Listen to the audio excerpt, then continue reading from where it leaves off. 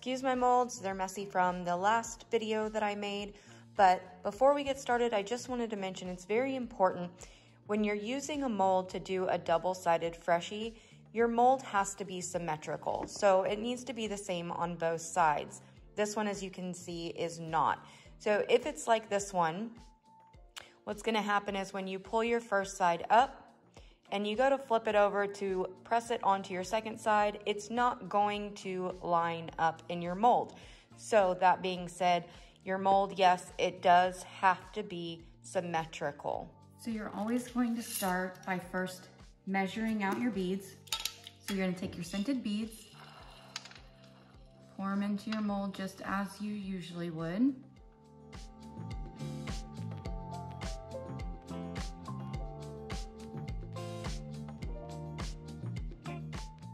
So now you know how many beads you need, and now I'm just going to add the mica to color them all the same color. Now that I have my mica added, I'm gonna go ahead and pour in a little bit less than half. I'm gonna go a little bit less than halfway full.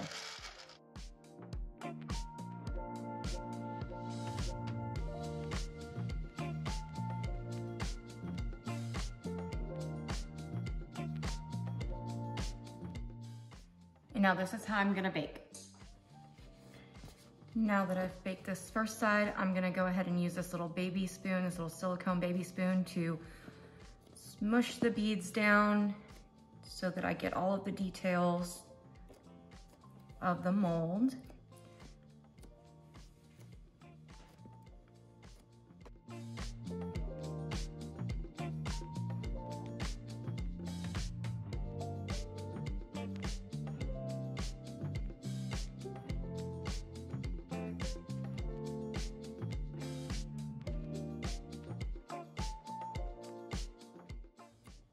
And now I'm gonna let this cool completely.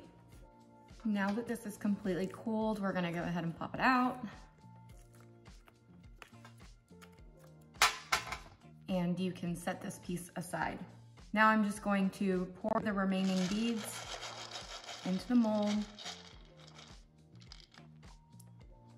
and level them out as much as possible.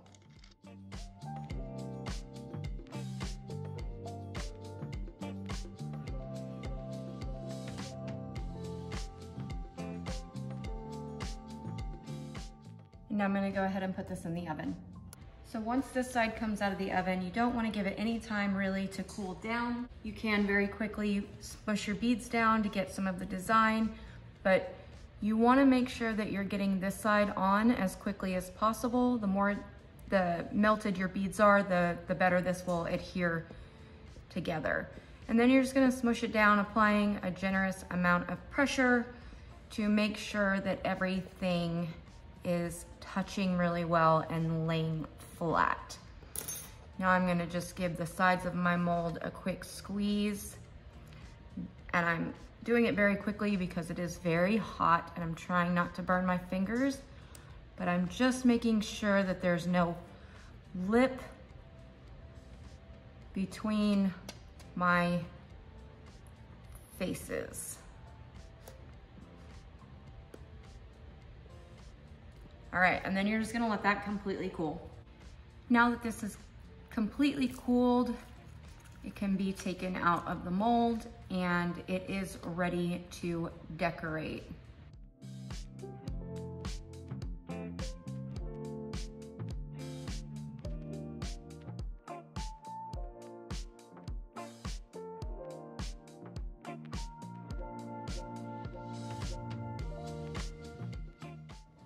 To do a double cardstock, we're gonna start once again by measuring how many beads we'll need by filling the cutter to the top. And then adding the mica to the beads. Now that I've added my color, I'm just going to choose one of my cardstocks. It does not matter which one you start with. So I'm gonna lay my cutter down, and then I'm going to place my cardstock.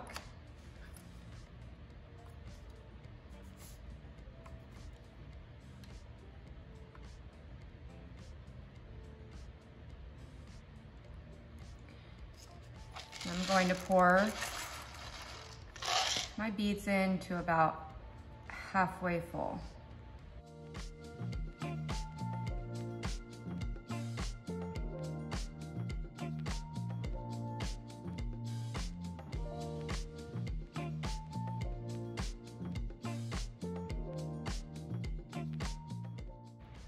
And now I'm gonna bake. So once it's out of the oven, you don't wanna go too crazy, but go around and push some of the edges down slightly. This will help to minimize the gaps in the seam when you put them together. You can also trim it a little bit after you take it out of the cutter. Once it's cooled and you take it out of the cutter, if there's any edges that need to be trimmed, you can go ahead and do that. I'm just gonna kind of make sure that the surface is relatively flat, so it sits flush against the other side. And then I'm just gonna let this one cool. Now that this one is cooled, I'm just going to peel it up off of the mat and pop it out of the cookie cutter. And now I'm gonna go around, I'm just gonna trim any that are sticking up really high, any of the little peaks. See, now that I have that trimmed, it's all very even, and we're gonna set this aside.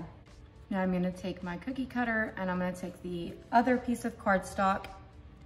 And this is really important when you're using the cookie cutters. You're gonna wanna bake the second side, so the side that's still gonna be hot when you press them together. You wanna flip your cookie cutter over and bake with it upside down. This is important because typically around this top rim of a cookie cutter, it's slightly smaller than the sharp side. So when you go to push this in, you're gonna struggle a lot more to get it to fit.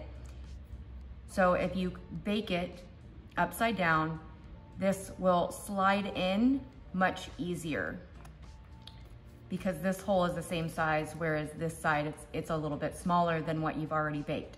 So important to flip your cookie cutter upside down. Then place the cardstock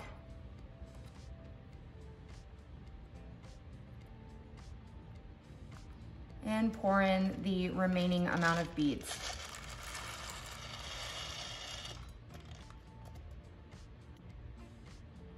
And then of course, even them out and flatten them down.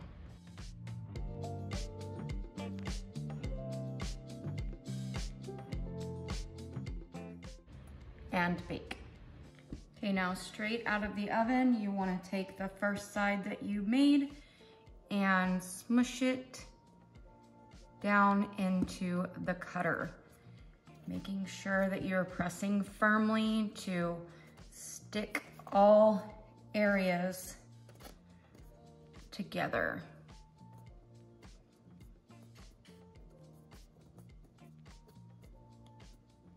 And now you're just gonna let that cool. Now that this is cooled, you can go ahead and pop it out of the cookie cutter.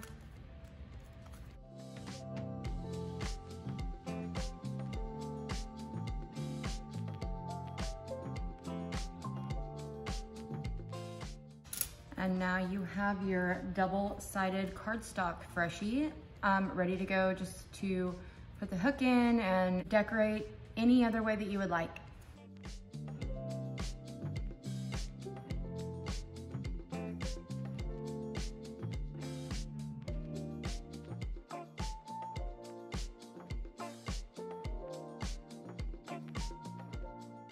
We're gonna start this one like the others by filling our cutter all the way to the top with beads. And now I've decided I wanna do something a little bit different when decorating this one, kind of going for a very specific design. So I'm actually gonna take these and split them into two separate colors, and I'm gonna use even amounts for both. So I have my two colors ready to go. And I'm going to start by pouring all of one color into my cutter.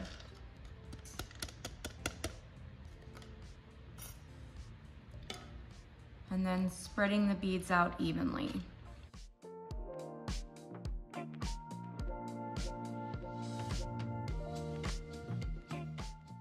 now I'm gonna go ahead and bake. Now it's out of the oven, I'm just gonna go around and gently press down, focusing a lot on the edges. I'm not putting a whole lot of pressure on this, just kind of evening things out, pushing the edges down a bit.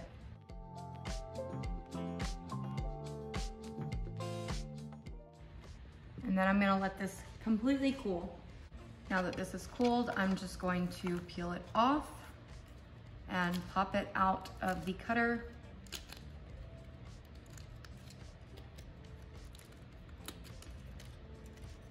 And I'm gonna set this aside. So the important part here is again to flip your cutter over. You want it to be upside down when you're baking the second side. Now I'm gonna fill it with my second color of beads. I'm going to even them out, and then I'm gonna go ahead and pop this in the oven. While the second side is baking, I did go and trim up the edges just to clean it up and give it a really flat surface so that when we press them together, it can adhere evenly all the way around without running into any edge bumps or things of that nature.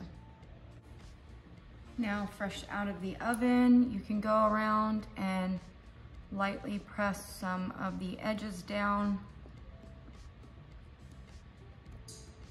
But don't spend too much time doing this because you want your beads to be as hot as possible, so when you put this piece in, they stick together really nicely.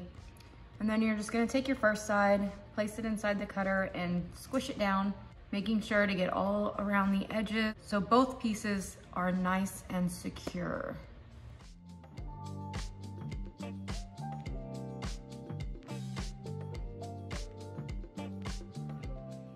And then you're just gonna let that cool.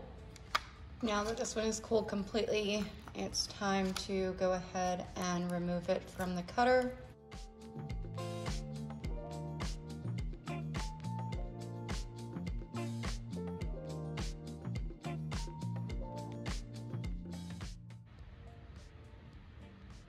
And now it's ready to decorate.